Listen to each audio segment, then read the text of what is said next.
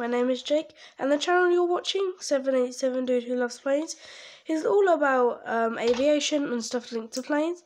And as you can see behind me, I've got my poster, and today is the video that I will be labelling the instruments of a Boeing cockpit, even though, well, cockpits are the same in different other planes as well. Also in today's video, I think I figured out what plane this is on just by looking at the camera here. Obviously I know it's the Boeing because of the yoke. So yeah, let's get into the video and more of the telling you why I think it's a certain plane later. Okay, so I'll tell you what plane I think it is later, but for now, I'll just focus on behind me. Yeah, so, where should we start? I'll start at the bottom, actually. Okay, alright, so, here is the yoke. Actually, just give me a second. Okay, so we'll start down here, like I said. Okay, so I'll start in the middle and work away to the sides. I mean, they are kind of the same on both sides. Okay. So, here is, you should be able to clearly see, I can see, oh yeah, flap. So you can see that's the flap. Also, a cool feature that actually has on it is that you can't really see it like here, but if you're ever in a cockpit or ever look at pictures of a cockpit, you'll see that the flap lever is actually in the shape of a flap. This is because like if the cockpit got smoky and you just couldn't see, or any reason like that, you can feel that the flaps are there because of the shape of it. Because it's a key part of landing a plane, is the flaps. You can't really land a plane without the flaps or the gear. And the gear also has another cool feature. If you can guess what it is, 100% credit to you. Okay, so here, you can't really see it a lot because where it's all, you know, because it kind of looks like it's in your wall. You can't really see it a lot, but these are the throttle sticks to make the engines like spin faster or spin less faster. Just how much speed really want to go. This is the speed brake, also known as spoilers, that you arm them, which is just like a sensor will be there, so when the plane hits the ground, these will come up automatically. Okay, so as you can see here is a security camera, and it's just, so like the door is here, the cockpit door. It's just to check who's actually trying to come in the cockpit and it's not someone who wants to bring the plane down. Okay, so so here is coordinates. So before the flight, they type in certain coordinates and that takes them to the right airport. Same with on this side, they're both the same side.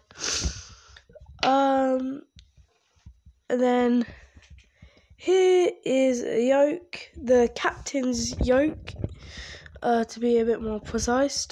And then yeah, it's the same on the other side, you got the yoke. Okay, up here is the time, I think it's the time, because I don't know what that is. If there's any instrument in the cockpit that I don't know what it is, I think it's that one. I assume it's the time. This instrument has 3 things on it. It has the angle of attack, so if the plane's like that, if it's to the side like that or to the side like that, it shows you. On this side is the speed, so these control the speed, which is that.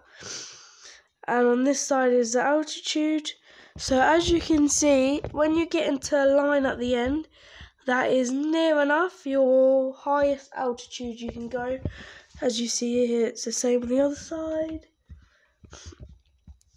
Okay. Here is your waypoint instrument. So when you type these coordinates in, you get different waypoints which show up on here, and it helps you glide the plane down with landing, and it just shows you how you need to turn and keeps you on track. Here is fuel and engine, so it tells you if they're rolling back, which means they are failing to work, and it just tells you how much fuel you've got left. This is the same as that, and this is the same as that, and I believe that's the time again, because they're the same.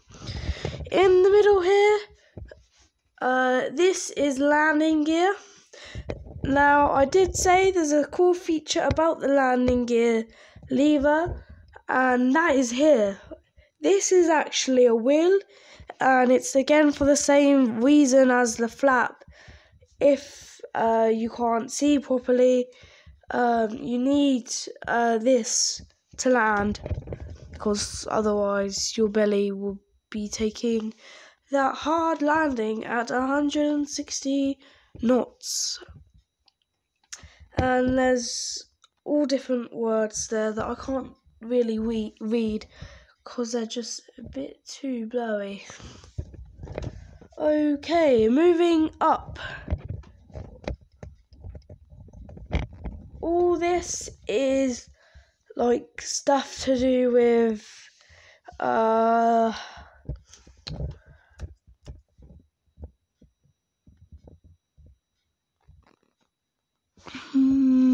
I'm not sure again. I think this.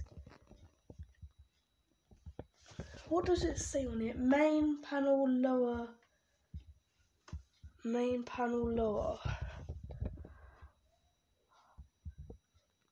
Give me a second. I think that would be something to do with the cabin. I'm not sure. I'm probably not right. I haven't really studied the cockpit that much, but I know what this is and a little bit of this. Okay, so here is how high you will climb every minute.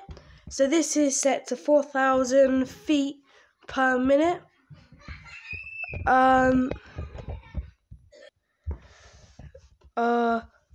Yeah, so this tells you how much you climb a minute.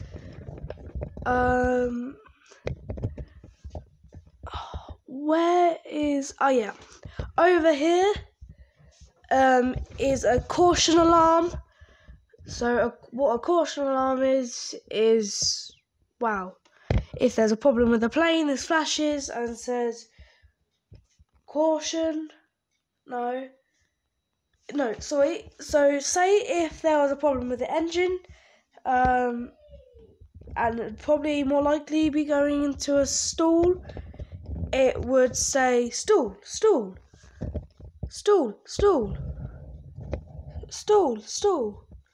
And what a stall is when the engines roll back and the plane is not creating a lot of thrust. Also, what's bad about a stall is that the engine kind of shuts off, especially when engines roll back, which means the engine filter, which is the thing inside of the engine that the cold air around the plane, when it gets sucked into an engine, where it's so cold it could freeze the engine over, which we have seen evidence of before. A BA British Airways 777 crashed because of that. So the engine filter is a key part of the engine. So yeah, the engine could freeze over, and you probably wouldn't have enough power to make the runway. Yeah, and also that would flash and just say like caution, and the problem too. So I explained what this is. Yeah, so moving on up, as you can see, it is the glass, the thick glass. And then up here is a hubs display, which is something that you can pull down and it goes in front of here, and it just saves you looking down at here. It tells you what this says, so your pitch, your height, and your speed. Yeah. Normally, pilots will sometimes have that down if they're doing it like a complicated landing, because it saves them taking their eye off of here to look down here to see what it is, to see if they're having a good landing or not. So it can just pull down, and they can still look at it and look out the other windows, because I trust you now, they do look out the sides windows, not just the front. They use all the windows as they have to look and make sure they're coming into a nice landing. Up here is a whole load of buttons and switches, which I don't know what they all are, but I can tell you up here is their APU, the engine, the lights, filter, just a whole load of other things, like anything you could think of that a plane needs. I have actually turned an APU off before. When I went in a cockpit of a plane, the captain kindly let me turn off the APU. So I believe the buttons are these two here. These two, I think, are the APU buttons. So you flip it, you press it. No, how do you do it? Oh yeah, look, it says APU here. I can just make out APU. Yeah, so this is the place where you can turn the APU on. So you flip those switches down. So you flip these two down, put this side off, and you flip those two down and put that side off. And I think that is how you turn the APU off. I know these two here, you use them.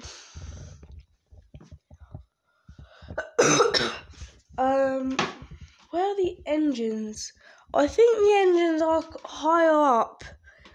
But yeah, they're like the same switches as these, with red underneath that says engine on the top. And I think, so if it came over like that, they would be about here. So you're sitting down in the seat, and so if I'm sat down, you would put your fingers up there, and turn them on. Yeah. All these switches too, some of them will be in case of an emergency, but this is like, probably like an eighth, maybe, probably a bit more, maybe 2/8 of how many buttons and switches are in that cockpit, because you have them here, but also behind you on the co-pilot side there's a whole panel of switches, buttons and lights. So there's a lot in a cockpit, and they don't use all, like, God knows how many switches, probably definitely over a couple hundred, maybe close to 500 switches in a cockpit. That's it all together. But yeah, there's a whole lot in a cockpit. They won't use them all every flight. Like I said, some of them, maybe about an eighth of them are for emergencies, just getting ready for an emergency, and just frequencies, and yeah. Oh yes, another thing down here, I've just remembered, frequencies are on here too. A frequency, when you're in the air, they use a special one. I forgot what it's called. It's a whole lot of numbers. But yeah, frequencies all are on here, and how they speak to air traffic control is also all on there. So this has actually been quite a long video. I hope you enjoyed it. I'm not like 100% on every button and every switch on this, but yeah, that's the switches to be done. Now, moving on to the camera, the last part, and hopefully what the funnest part of this.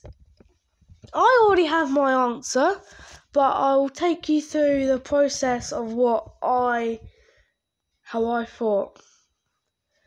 I will tell you at the end. Okay, first thing, the yoke. So I know this is a Boeing, and I've been saying it a lot. Because of the yoke, I know it's a Boeing, because Airbus used the side stick, and Boeing used the yoke.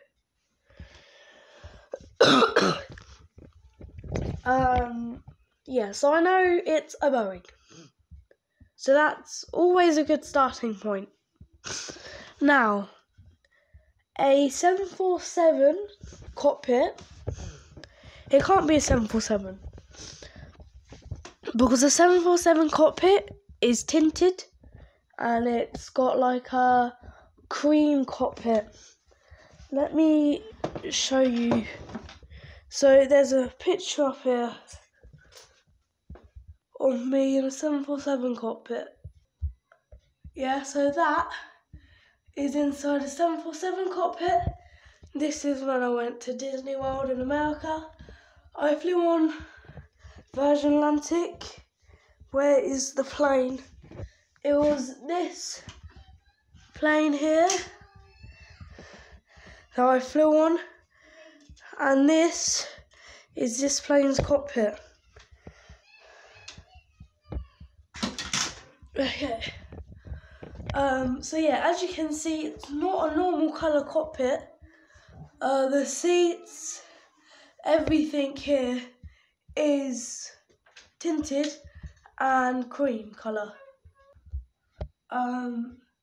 Yeah, even just like the stuff in front of you and the ceiling, it's all a tinted kind of like a green, cream colour. So yeah, that is how I know it is not a 747. And this was actually when I was 7. Nice memories, actually. Very nice memories. Okay, so now we know it's not a 747. After I ruled out that, I started naming the Boeing planes. You got the 767, 787, 777, 767, 737. You got all different range of planes. So I thought, wow, this is going to be hard. I'm probably not going to get to an answer.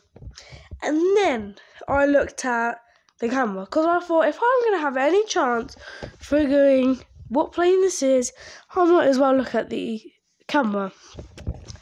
And on smaller planes, if you've ever been on a smaller plane, I just went on a fairly small plane, an A320-300 and an A320-neo. You can see that the space from the boarding door, which is this door here, to the aisle, which there's only one, which means it has to be a fairly small plane, is not a lot. And as you can see here, there's not a lot of space. So that ruled me down to a few, which was the 767. If it has one aisle, I'm not sure how big the plane is. The 757, again, how big the plane is, it depends. And the 737. Because I know a 787 has 2 aisles.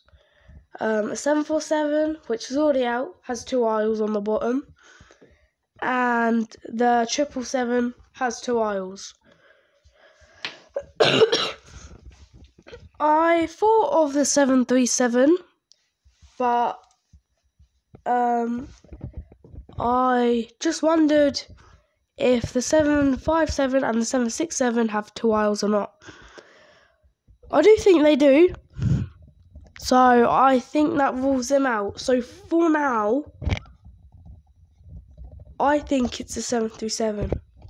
I will check if 757 and 767 has 1 or 2 aisles, but at the moment, I think it's a 737 because it has 1 aisle, not a lot of space around, and the aisle isn't too big, and there's not a lot of catering carts. And actually, I've just thought the 757 and the 767 are a long-haul aircraft and fly long places, which means it is the 737, because all long-haul aircraft for Boeing is a 2-aisle. Exceptions for the A321, that's Neo, Delta does Atlantic, cross Atlantics with them. They have 1 aisle, I think. Yeah, I do believe that. So yeah, exception for one plane, but that's not Boeing. So the 737 it is. Okay, whew. I know that was a big video. Thanks for watching. I hope you enjoyed it. Please like, because I know that you appreciate my videos and they're not a waste of my time. Subscribe, because that always helps me out. And share, please, and make your family and friends and anyone you know about the 787 Dude Who Loves Planes channel. Also, give a like if you think it's the Boeing 737 too. And I will see you in the next video. Peace. Enjoy the rest of your Christmas holidays.